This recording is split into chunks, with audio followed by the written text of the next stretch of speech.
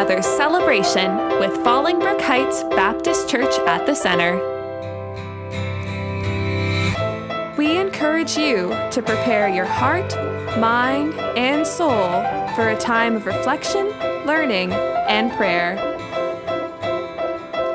If you have any questions, or if you're just looking to chat, check out our website, churchatthecenter.com. And now, let's worship.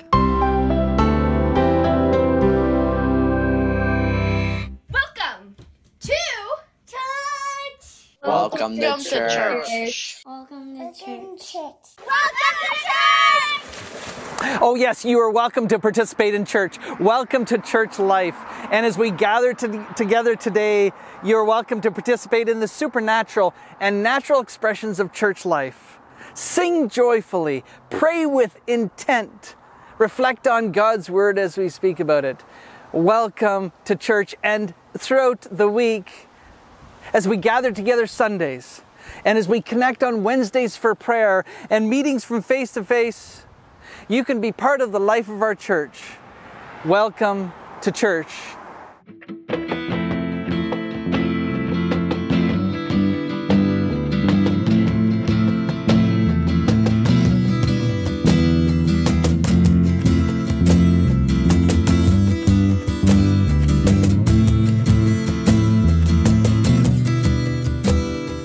Come out of sadness from wherever you've been.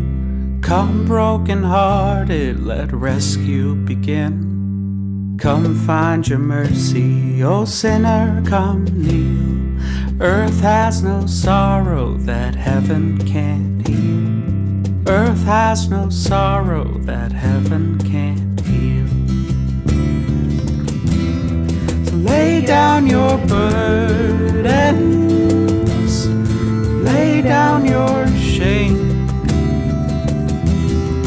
All who are broken, lift up your face. Oh wanderer, come home. You're not too far. Lay down your hurt, lay down your heart.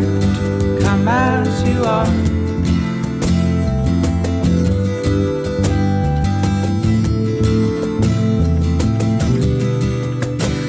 There's hope for the hopeless and all those who've strayed. Come sit at the table, come taste the grace. There's rest for the weary, a rest that endures. Earth has no sorrow that heaven can't cure. So lay down your burdens, lay down your shame. All who are broken, lift up your face. Oh wanderer, come home. You're not too far. So lay down your hurt, lay down your heart. Come as you are.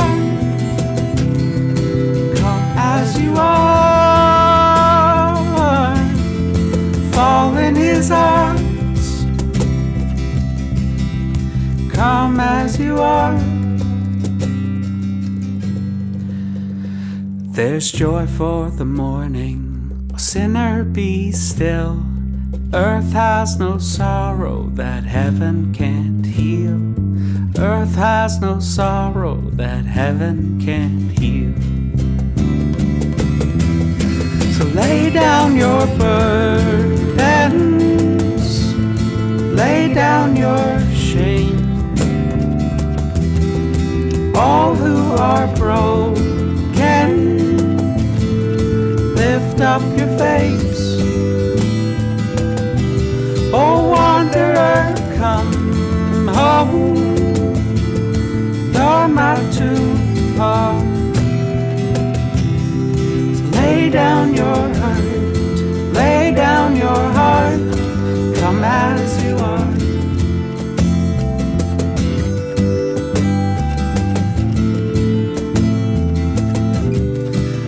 Come as you are.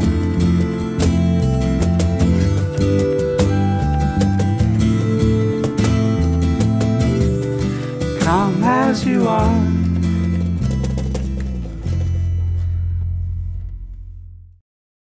Hi Church, it's Patricia, back with the results of our May fundraising initiative, and I'm thrilled to report that we exceeded our goal of raising $2,600. These funds will be used to bring much needed relief to families and children in Mexico who are living in poverty and who are greatly impacted by this pandemic. So a big thank you for all of you who were able to contribute financially. Our church also provided sponsorship to 3 children from a cluster of families just north of Mexico City, but there are still many more children who need sponsorship. So we're going to leave the site up until the end of June to give an opportunity for those of you who would still like to contribute financially or sponsor a child.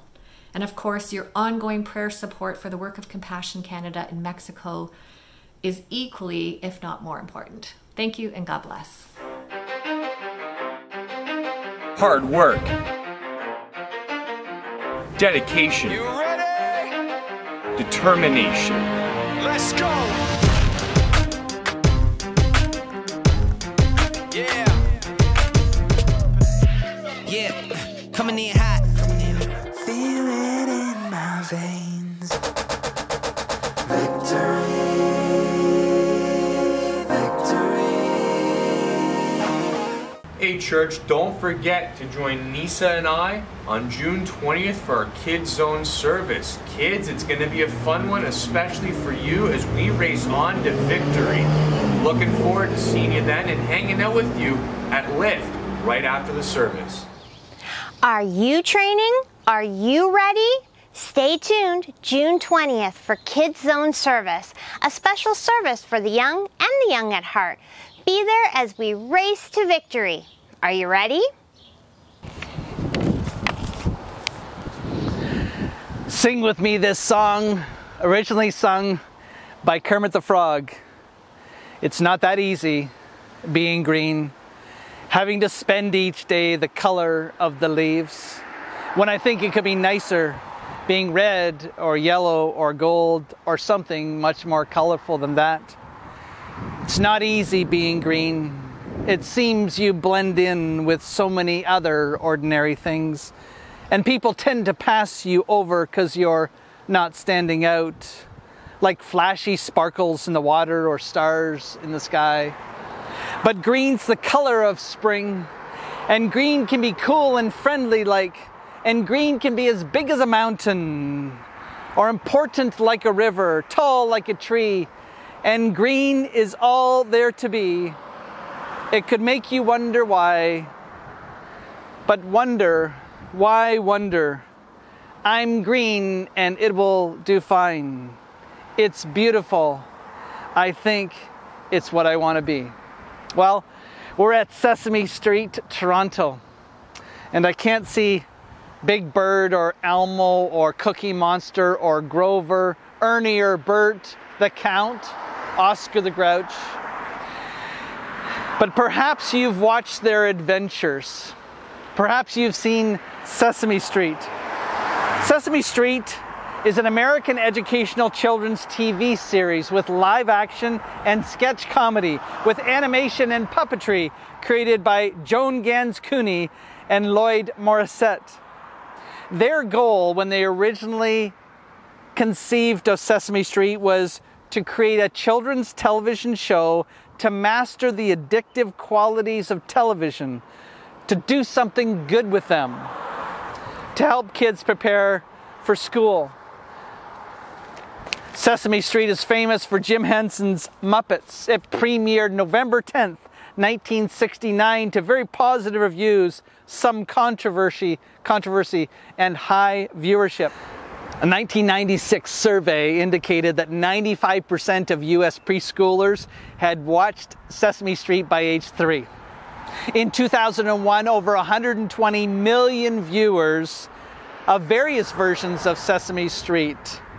2009, it had been broadcast in more than 140 countries. 2018, by then it had won 189 Emmy Awards, 11 Grammy Awards, And on its 50th anniversary in 2019, there were 150 versions of Sesame Street in 70 languages, 4,500 episodes had been recorded, 2 feature-length movies, 35 TV specials, 200 home videos, and 180 albums. You know, Toronto's Sesame Street doesn't have any of this fame, but it's actually a community like yours and like mine.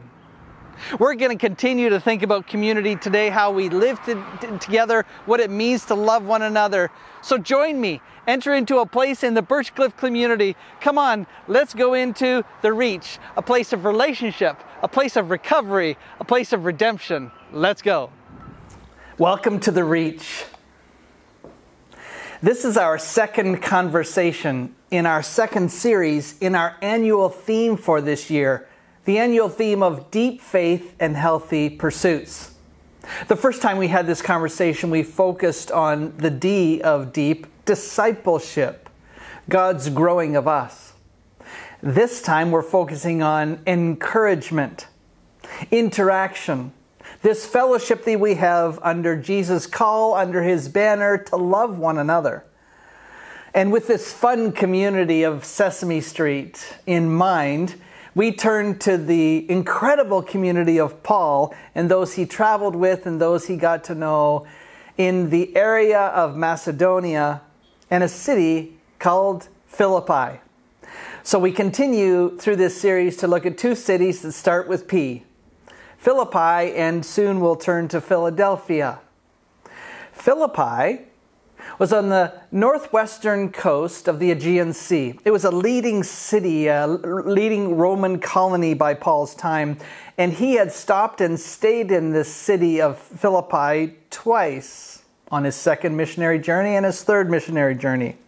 And some 10 years after he had been there, as a resident then of a Roman jail under Emperor Nero, he and Timothy updated the Philippians on what had happened. And then he made his focus very clear as we read. The important thing is that in every way, whether from false motives or true, Christ is preached. And because of this I rejoice. And yes, I will continue to rejoice. For I know that through your prayers and God's provision of the Spirit of Jesus Christ, what has happened to me will turn out for my deliverance. For me, to live is Christ, and to die is gain. Philippians 1:18. Paul gets it. Paul understands Jesus' focus in Matthew 5 and Luke 11. Jesus then, the Sermon on the Mount, if you'll recall, Jesus' greatest message, his sermon, teaching of prayer and faith, it can be summarized this way. Be humble.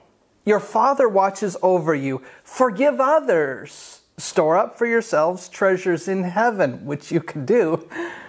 Don't worry, but rather seek first His kingdom and His righteousness, and all other things that you need, some that you want, will be given to you as well. Ask and it will be given to you. Seek and you'll find. Knock and the door will be opened unto you. For Paul, Jesus is life. Just think of his t-shirt that he would wear. Jesus is life. And he invites the Philippian believers and you and I into deep faith and into rich community. He inspires us and encourages us with this. Therefore, if you have any encouragement from being united with Christ, if any comfort from His love, if any common sharing in the Spirit, if any tenderness and compassion, then make my joy complete by being like-minded, having the same love, being in one spirit and of one mind. In humility, value others above yourselves, and look to the interest of others. In your relationships with one another, have the same mindset as Jesus Christ. Philippians 1:1-5. At this point, Paul launches into a beautiful hymn of praise. Worshipful poetry about Jesus Christ. You can read it for yourself. In the second chapter of Philippians 6-11. It focuses on Jesus' humility, his love for us, his willingness to suffer, and his majesty, his sovereignty, his power over all community, all creation. So Paul again encourages us in his letter. Therefore, my dear friends, as you have always obeyed, not only in my presence, but now much more in my absence, continue to work out your salvation with fear and trembling. For it is God who works in you to will and to act in order to fulfill his good purpose. Do everything without grumbling or arguing, so that you may become blameless and pure, children of God without fault in a warped and crooked generation. Then you will shine among them like stars in the sky as you hold firm to the word of life. Philippians 2:12-16. Imprisoned Paul gives 4 ways for us to deepen our faith and have healthy pursuits in these 4 verses. Number 1, obey God simply by reading, knowing, and doing his will, regardless of who is watching. So you can self-feed. You can be encouraged by God and encourage others just by reading God's word and doing it. Obey him. Number 2, joyfully work out your salvation. God helping you with fear and trembling, deep reverence, awe-inspired caution is some of the translations, critical self-evaluation, awe, earnest labor, redoubled reverence, and sensitivity before God. It's so important that you do so. Work it out, as Paul says, with fear and trembling, excitement and honor. Number 3, refrain from grumbling, arguing with God, or arguing with each other. And this is where it gets interesting, because if God says you can do it, you can. It might take some work, and you may have to practice often and start small. But if God says you can do it, you can. So refrain from grumbling and arguing. Own your life. One Texan pastor, reflecting on dealing with the past and its influence, made this reflection. You have 0 capability to change your past, but you have 100% capability to create your future. Of course, the past has deep influence on us. We're nurtured. It's part of our nature to be influenced by the past, but it's done. And with God's help, we can move on into his good, pleasing, and perfect will for us. Number 4, shine his light in all you do as you live. Shining his light is something that is mystical somewhat, because he's doing it through you, but you can shine your light. Jesus says so. This is deep faith. This is deep faith that we grow into, and we can do these things. So you may ask the question, what does Kermit the Frog, Paul imprisoned in Rome, John, who, as we'll see, is writing from the island of Patmos, Philippi, and Philadelphia churches, you and I have in common? Well, here's the truth. Perhaps it's not easy being green, as Kermit the Frog says. Or perhaps it's not easy however you predominantly define yourself. Perhaps it's not easy being you. And it's even harder sometimes to fight the good fight, to run God's race. Just ask imprisoned Paul, who writes these words while chained. Ask the Philippians, who are under attack for their faith, who are working out their salvation with fear and trembling in a warped and crooked generation. We look to others who don't struggle the same way we do, and we wonder whether living our life is all worth it. And our faith, of greater worth than gold, sometimes seems to blend in with so many other ordinary things. other options of distraction. People may even, as Kermit sings, tend to pass you over. All these things are a challenge. It's not easy to bear them as believers. But you see, Kermit and Paul and the Philippians and you and I can all discover our identity in wonder. Alive with the life of God, doing fine, as he says. Because unlike Kermit, our rewards are coming. You just have to hold on. You just have to trust God. He will keep us. He will protect us from the trials that are still yet to come. As we'll see, he writes to the Philadelphians. God's eternal community, it takes time building it in us, but it is extraordinarily worth it. It's the greatest investment ever. We've been pursuing deep faith and healthy pursuits. So let me gently encourage you, interact. Let your life's actions interweave and coalesce with someone else's. That's my definition of interact. Encourage another, like listen, and when able, wisely extend courage to another as they pursue good things in their life, and allow them to do it through you and to you. And pursue true fellowship, like be a helper, be a fellow, a partner with someone else. This week, commit to call or texting or Zooming or writing a letter or helping out someone else.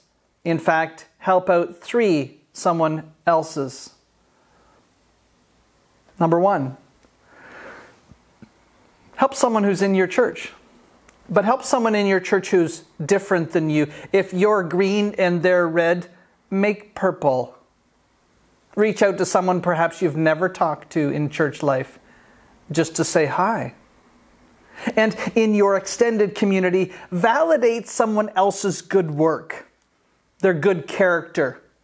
I know we have limited or less ability to interact with others in our society, but we still have the capability to validate others. You want to try something out? When you're getting your groceries, whether they're delivered to your house or whether you pick them up, smile at the person delivering them. Say thank you, and if they pause, say, "How's your day going today?" And you'll see someone, I think, lighten up. They'll be encouraged. Simple words. And number 3, interact, encourage. Start fellowship with someone that's brand new to you. So someone that you don't yet know, who really needs to know that they are also a human being, that they matter in life. I'll never forget the day I was walking with our dog Sam. It was a Saturday morning. And as we walked, we turned the corner and our mailman was delivering parcels. I was surprised to see him out on Saturday, and so I had that window to say thank you. His name's John.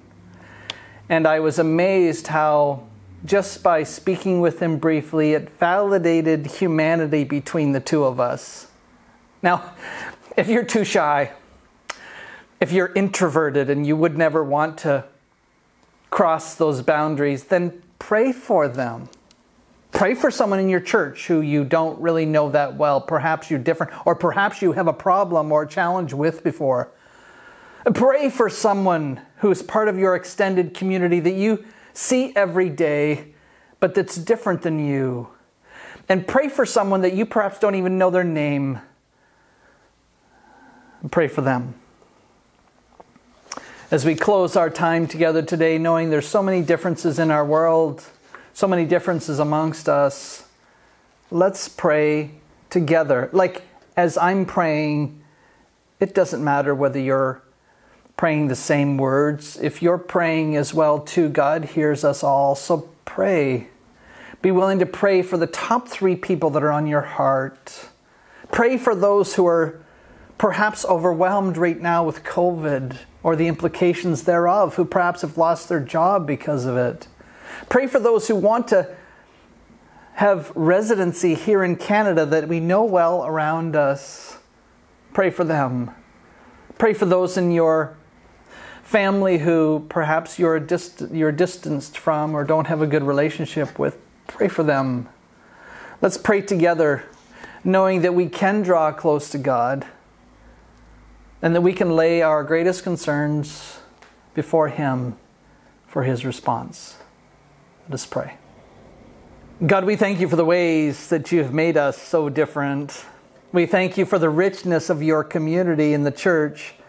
We pray, Lord God, that You'll open our eyes to the times in which people around us are struggling, feeling green, feeling left out, feeling that it's not easy being them. Open our eyes, God. Cause us to pause and open our ears and be quick to listen and slow to speak and really, really slow to get angry.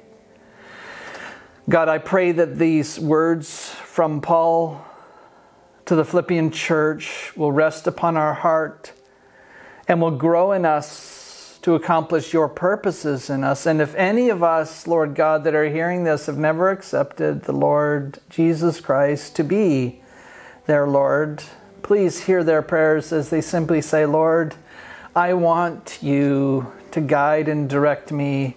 I want to seek first Your kingdom and Your righteousness, so that all these other things, as they're added to me, will give glory to You and sustain me. I pray, God, that as they pray, You'll enter into their heart and transform their lives. We pray that You'll restore our opportunity to be together and give us guidance and wisdom, especially as we gather together in meetings that we have as leaders. Please bless and guide and direct us in all we do. In Jesus' name we pray. Amen. In the fall of 2020, we had a series on courage. We decided after that we wanted to keep that conversation alive, and once a month we've had a courage vignette of someone in our faith community. And so today I hope that you'll enjoy this series of courage vignettes. I thought I'd give our videographer a break, and so I hope that you'll enjoy these next reflections. Hi everyone, this is Miranda talking. I miss everybody. I miss the church. I miss my pastor. I miss all the friends. Sheila, Donna, Diane, Nancy, everybody I miss. I think the acceptance that I mentioned in that answer of mine is the fact that if you make a vow, stand by it. Don't be afraid of it.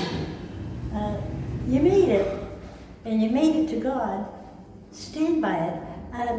That's been my feeling all through my life. There are many times I felt like giving up on certain things or on certain people.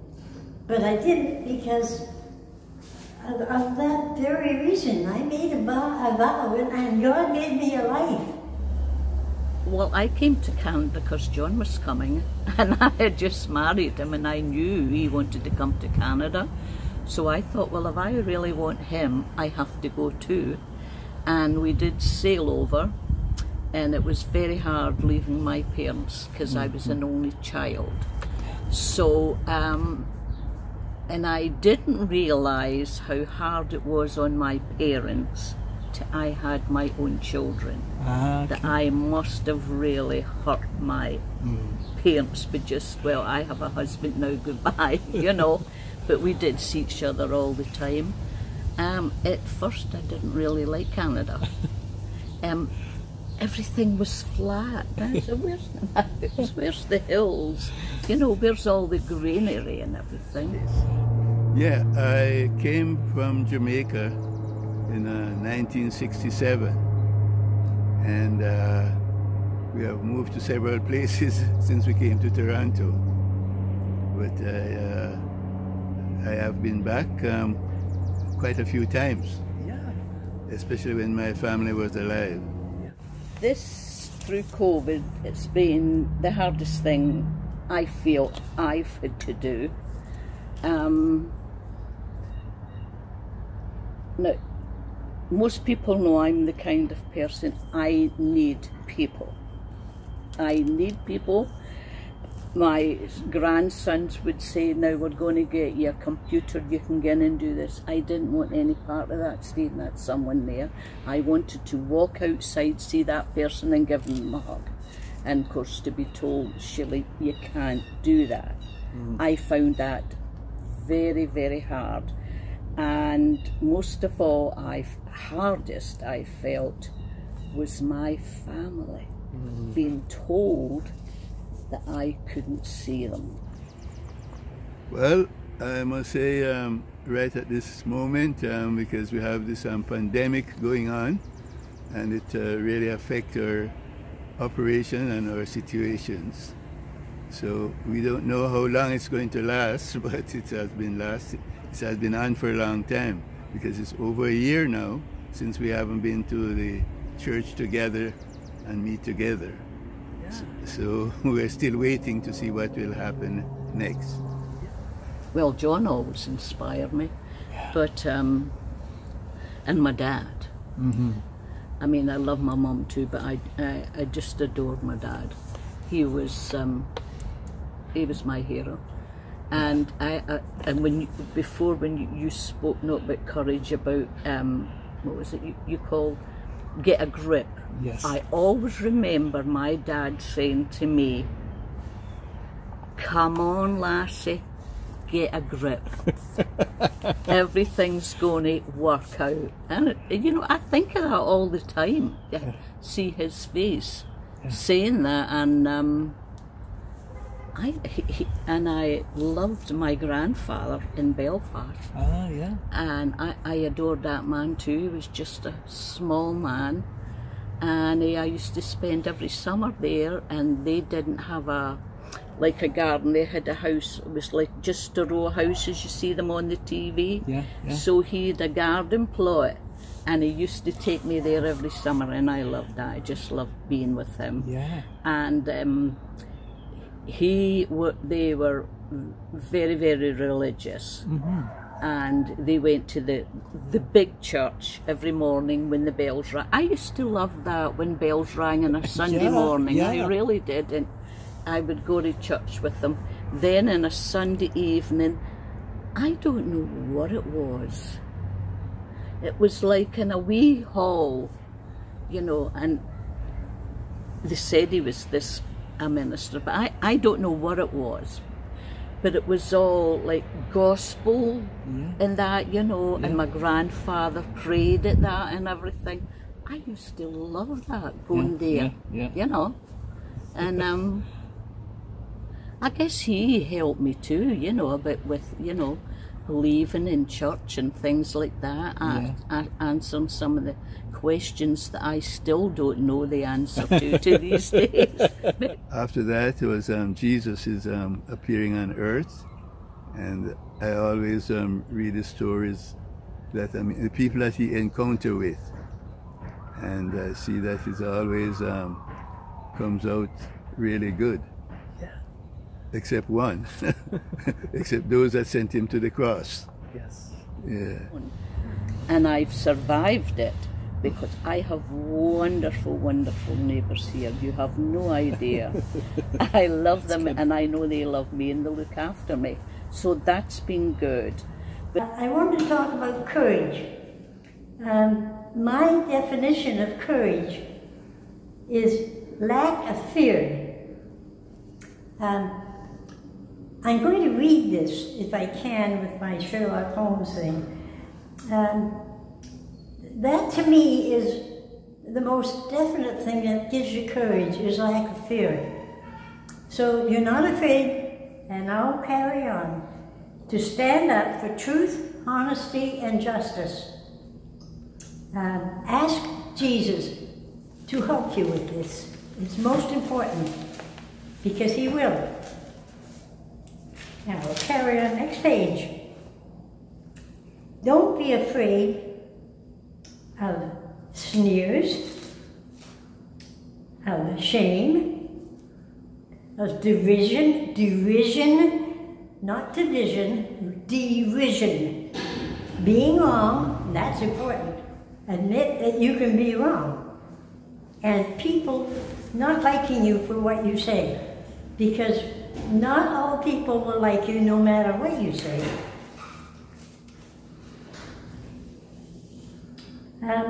If you come across a problem in your life, I think there's a couple of ways to deal with it. The first thing to do is look for a solution. That is definitely something. There might be 3 or 4 different solutions to clear that up for you. The second one is, if you cannot find a solution, just accept the problem. It is going to be with you, and just accept it. Now, to finish off, just remember that no one is perfect, including you and me. Now, God bless you all.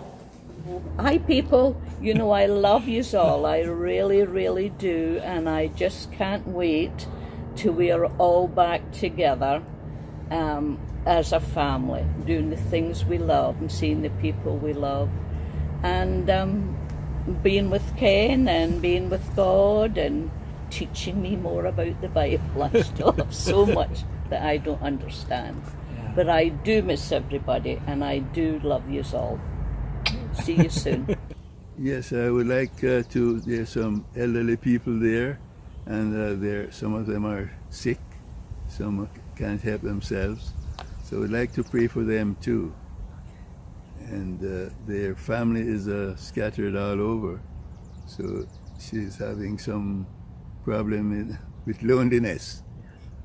So could you pray for them for me, please? Yes. And I've been blessed through my whole life that I've been given this courage to go through it. I hope you keep on having courage to live your life and do the best you can with it.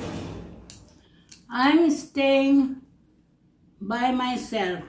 I am courageous because Jesus Christ is with me. So I am not alone. Jesus said, "Be strong, do not be afraid." He looks after me, He loves me, He cares for me. He is my Savior, my King of Kings, my strength, my comforter, my healer. Without Him, I can't do anything. He listens to my prayers. He gives me courage for everything. I am asking God, Jesus Christ, to give me courage to face all the problems, especially these days with COVID-19. Please take away COVID-19 from whole world. Lots of people suffering. I am not enough to face the truth problems without Jesus Christ, my Savior. Jesus loved me and I love Him too. I ask Him to forgive me if I did something bad or wrong. I thank Jesus, God, for all His mercies and kindness. I tell Jesus in my prayer that I have no one here except You. You are the only one who will save me and comfort me. I pray morning and evening before closing my eyes to sleep. Thank You for everything. I'm sorry I don't give enough to You. I'm not afraid because Jesus is with me all the time. With the precious name of Jesus, Amen. I love you all. I miss you all. I miss church. I really do. For the last few years I hadn't been able to go very often, but when I could, I got to church. It's a fellowship, and it's a getting together, and it does bolster your faith somehow or another. I don't know how, but the joining together of like-minded people bolsters your faith. And I'm waiting to get back to church again too, when it can open. We've been contemplating Paul's letter to the Philippians. Paul self-identified as the least of the apostles. He considered himself, by other people's accounts, timid face-to-face, unimpressive, whose speaking amounted to nothing, he recorded into the letter of the Corinthians. 100 kilometers from the great Athens, in the city of Corinth, he reminded the brothers and sisters, think of what you were when you were called. Not many were wise by human standards, not many influential, not many of noble birth, but God chose the foolish things to shame the wise, the weak things to shame the strong, the lowly and despised things, so that no one may boast before him. It is because of God you are in Christ Jesus. He has become for us wisdom, righteousness, holiness, and redemption. So let me close with a benediction from the letter to the Philippians. Our citizenship is in heaven. We eagerly await a Savior from there, the Lord Jesus Christ, who by His power, the power that enables Him to bring everything under His control, will transform our lowly bodies so that they will be like His glorious body.